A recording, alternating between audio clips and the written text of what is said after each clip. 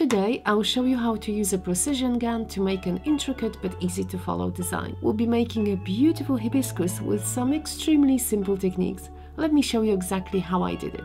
By the way, the original is for sale now on my website, and remember to get your orders in soon so they arrive in time for Christmas.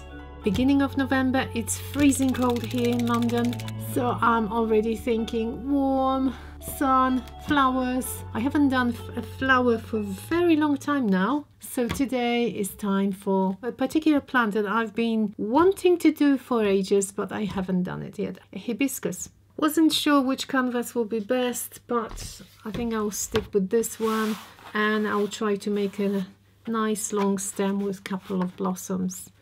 So the first thing, what if I do glue gun on the canvas? Because I haven't used my new glue gun on the canvas yet. I was doing it on a mat. The last week I've made a tree of life on a silicone mat. Lots of fun and easy technique for everybody who's afraid to destroy the canvas first.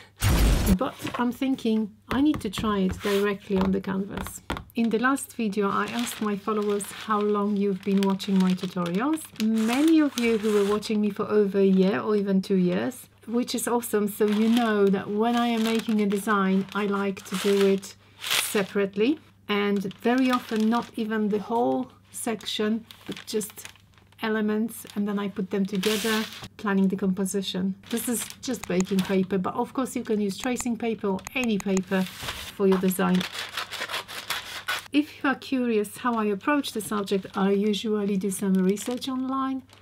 So I look at the flowers that I like the most, not only for the color, but especially type of petals, the right angle.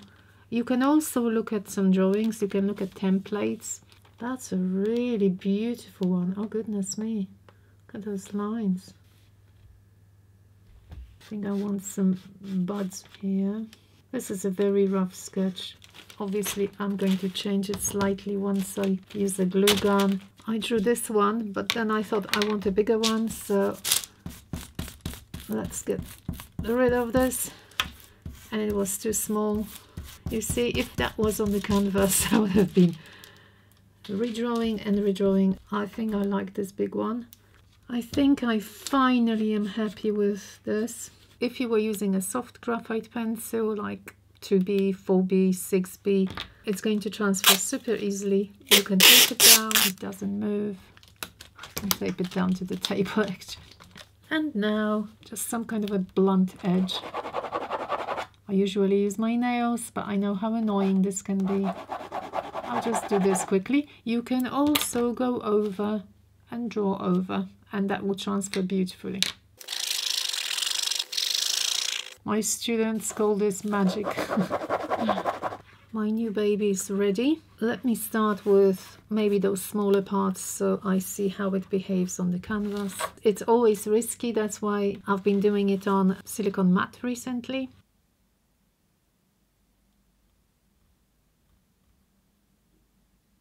I haven't done it on canvas for a long time, so I've been pretty hesitant now.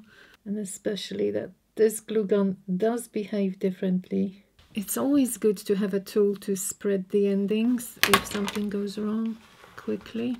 I'm using golden sticks so you can see better. Yes, my glue gun is behaving well. That's good. Those leaves, they do have interesting patterns and they are serrated, so this may be a little problem for us, but we'll see. This glue gun actually allows you to maneuver, you know, to some degree. And I'm going back and joining them. That was good. Every glue stick behaves slightly differently. That's what I've noticed. And also the golden one are a bit different. In my opinion, the transparent ones are slightly easier to work with. Okay, I think I've got the system. It looks like I'm sewing, doesn't it? Okay, so you've got an idea how I make the leaf. I'll finish those two and I'll be back at the flower. I'm ready to do the petal, and if it's slightly different, that's fine. Some of those sections I might drag them inside like this. A couple of my lovely subscribers told me that once you hit those little hairy bits with a hairdryer, they melt, but I don't want to risk my bigger lines. I don't know how this gold glue will behave, so I'm not doing it. Oh, now I can sort of drag it more freely, and some edges will be thicker, thinner. That's fine with this design now. If it's too thin, come back and add more. That's perfect, those blobs. What I like about this glue gun, actually I can drag quite a long section without pushing this and fighting with it. There's a link in the video's description, but I was told that they all sold out, and I've been wondering whether it's us, my amazing community, whether we have buying them out. I'm not sponsored by them, by the way. I'm not sponsored at all. All right, let's do this one. I'm pressing lighter and stronger depending on how much glue I want. I don't know how many I want, maybe a couple more. So you can see how easy that goes. So I'll do the other petals and then come back once I have to do this. Now I got to the central part, and I think I'm going to do 2 lines. I'm just thinking that's probably half done with 2 glue sticks. Glue gun became a bit hairy. All right, 1 part. Now that's why I did it. I wanted to make it pretty thin. That's okay. I've still no idea how to do those little blobs. Maybe I'll use something else. I have to think about it. So at the moment I am just going to do the second elongated part. Yay! I did it. Okay, what time is it? Oh, 1 AM. I think I should leave it till tomorrow. I'm slowly getting closer to the end.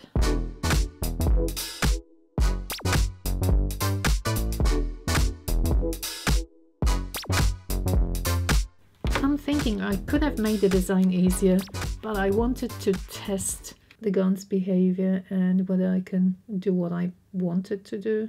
See, by the last leaf I finally figured out how to make those pointy bits. Well, the biggest test for my little machine, whether I'll get a nice, smooth, thick stem. I want it thicker than here.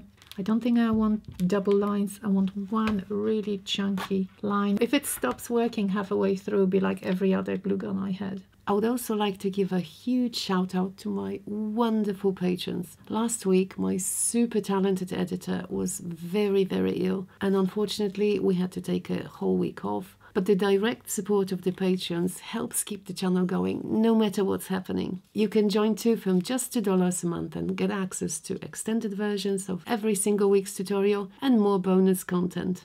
So it runs nicely, but yes, it does stop at some point, but in a nice kind of a, let's just say, kind of a smooth way. In hindsight, I'm thinking that this is a baby glue gun and it's a precision glue gun, so I don't think me expecting to make a huge, fat, thick stem. Maybe that's why. Now I'm doing something freehand. If I'm unhappy with it, oh my goodness, that would be bad. Ha! Okay, did it. Let's add again freehand little bud, like really, really small one. I think it's a really nice composition with this. I was considering adding something else and I found these. I think these are the smallest ones I have. They would be nice on top.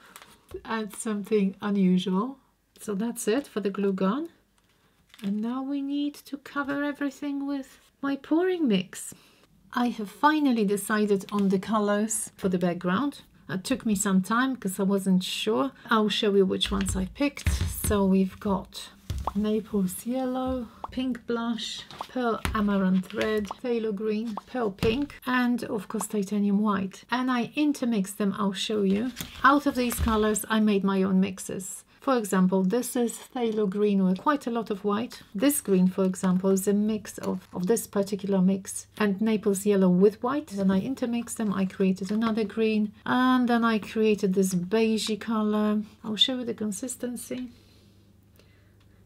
They're actually pretty runny. For this particular design, I want it runny. Can you see? The stream is really thin, but it's uninterrupted. That's how you know that it's well mixed. And a very, very small build-up this time. So I used part of paint to 2 parts of Floetrol and some water. That's it. I'm not using my glue because I ran out of glue. There is no right or wrong with the mixes, with your pouring mix. You can use the one you buy in the shop, but I like making my own. By the way, this Overtrol is a paint conditioner and you can buy it in any DIY store. That's the British equivalent of Floetrol. if we are putting canvas up, we know there's going to be some mess. And now, you will not believe it. In the last episode, I was telling you that I bought a new hairdryer. It's called the Flower, and it behaved really well with the last painting. I was very happy with it. It's much smaller and not as powerful, but for this one, I actually had to apologize to my old contraption. So yes, if you thought you were never going to see it again, it's coming back. It's coming back for today. Why? You may wonder why. What's wrong with me? It's because I'm going to blow over quite a few lines. These are barriers to paint, all those thicker lines of glue. So I need something much stronger than my little flower to actually blow the paint over the whole thing. I think I'm going to start with the sections I want the lightest.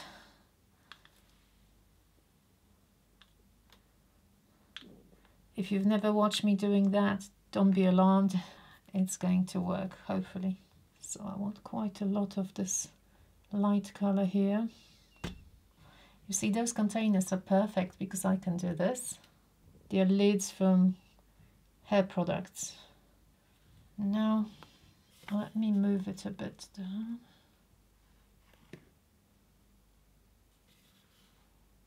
See how beautifully it covers the lines. I even like it now, you know. Touching the edges helps because then the paint can glide easily.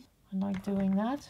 Also, I'm going to collect all the drippings, so no worries. A little bit of this, so we're here. Not sure about the darker one, perhaps as well. See if I like it. If it's not enough, I can add some more. Also, the section on the flowers will not be seen. I'm going to blow it kind of off the flowers, if that makes any sense. All right, so we've got the beigey, creamy tones here. Oh, I forgot about gold, haven't I? But maybe let's put the greens first. This is so much fun, you know, spreading those colors. I love it. No, every time I do it, I feel like cooking, even though I'm not a master cook. No, not at all. I really want the colors to blend much more, so that should happen in a minute. Health and safety reasons first, so please don't use that crazy contraption. Don't try to do it because you can cut yourself, and last time it actually fell off. All right, ready?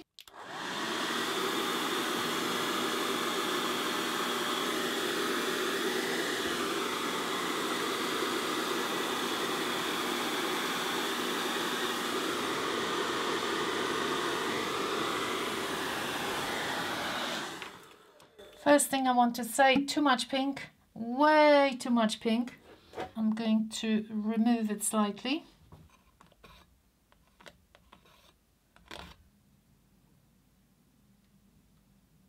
It looks like a lot of paint, but it's not. You can see just a few drops.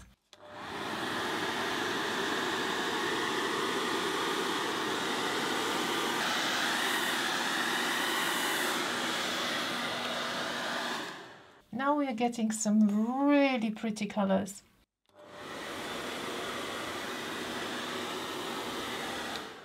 Liking that. And look, all those cells. There's no silicone, not at all. Don't the colors look very pretty here? So before I collect all the leftover, I am touching up the edges, checking if there's any area that's not covered, and I always cover it with the same color. Oh no, I didn't use any gold. I didn't use gold, and I've got multiple cells. That's how I collect my paint. I'll show you, and I'll have a brand new color. I never know what I'm getting. Time to see what color I've got with all those pinks and greens and creams. I think it's going to be like a muted greeny color. Oh, wow, I'm liking it. So this will be used for one of my future paintings. Could you imagine that there's quite a lot of rose and pink in it? A couple of days later, and we've got this.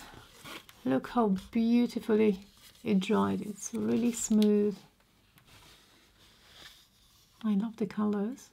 I am almost ready to paint the flowers. I usually like to cover the area with white first, because this green, for example, here is pretty dark and I don't want it to be partially seen. So this is a perfect time, really peaceful, relaxing, when you can listen to some music or a podcast.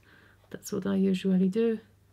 One is ready, we can see it better. I will be painting the flowers now, and as you can imagine, because I picked those shades for the background, that's the kind of color I would like for my petals. I will mix a very light shade of pink for everything, like a peachy, lighter than this one. Let me mix something and see if I like it. I added a little bit of rose because I think we need some more pinky shade in places. That's a nice one. And maybe a little bit of this. This is Pearl Amaranth Red. Really experimenting now what will look good. Oh, that's a bit too dark. Bit of yellow here as well. This is the Naples yellow mixed with a bit of my blush. Really want those colors to blend in nicely. And I'll continue with each petal in a similar manner, using the same colors but darker in the midsections. It really looks good with the background, doesn't it? That's why when I was planning the background, I had to really think about what colors I want my flowers to be, even though I wasn't like 100% sure, but I thought that would look good. Something very, very dark peachy and maybe purple in the middle. I am also going to use the same color inside the stamen. Yellow here. Still haven't decided whether I want to touch all the raised areas with gold. Considering it. A little bit of a precision work here. So I might just come back with some highlights now, I think. I've decided to make it even darker in the middle, and I'm liking it. Forgive me, but at the moment that's what I wanted. I'll be doing it till I'm happy. That's just me. Can never leave something when I'm half satisfied with it. Yes, we wanted some depth, and I'm going to repeat it here. So there's a smallest touch of black in the same colors as I made the flowers. To finish it off, a couple of highlights. I might intermix the greens because obviously I will not want something that vibrant here. No, this is Pearl Cactus Green. This one is on the blue side, as you can see, and this is my leftover phthalo green. Alright, so small brush and see what we can get. Oh, that's so crazy. Whoever called it pale must have had some really good sense of humor. So I am also going to add a bit of brown. You can probably see how much I enjoy just mixing colors. That's something I really like. Thinking of maybe a bit of lighter. Oh, that's nice. So this color, because there's titanium white in it, is more opaque. I'm going to use this as my base layer. I mentioned at the beginning that I was thinking about some gold. Looking at this now, I really don't want too much gold. I've got a pen that I could go over, but that would make just a really very thick border, and I don't think I want it. Decided to use my finger and touch some sections. And the same with the golden beads. I mocked them up, and you know what? They just look too harsh with the painting.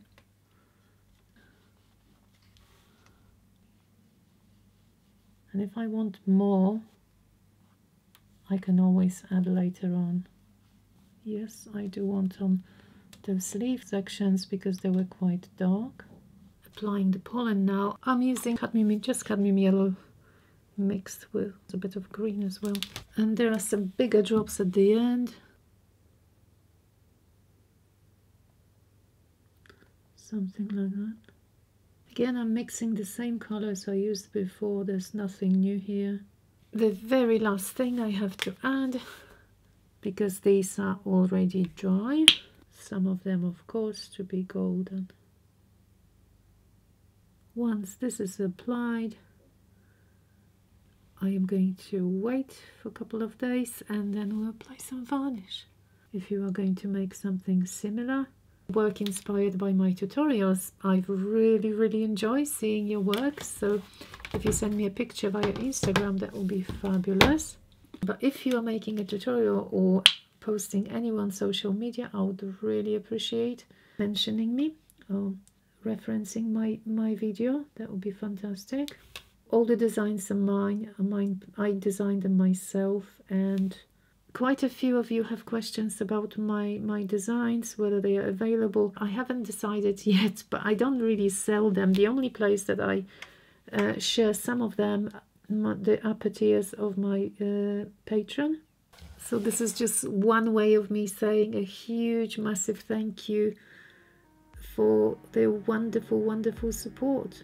That's what we have. It's fresh, so it's not varnished yet, but it's going to be on my website if you would like to have the original.